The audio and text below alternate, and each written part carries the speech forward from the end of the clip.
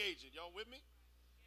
Oxytocin is released after a woman gives birth to a child. And what it does is it's called the forgetful hormone. Because what it does is it causes you to forget all of the 9 months of pain that you had to go through to hold the baby that you now have in your arms.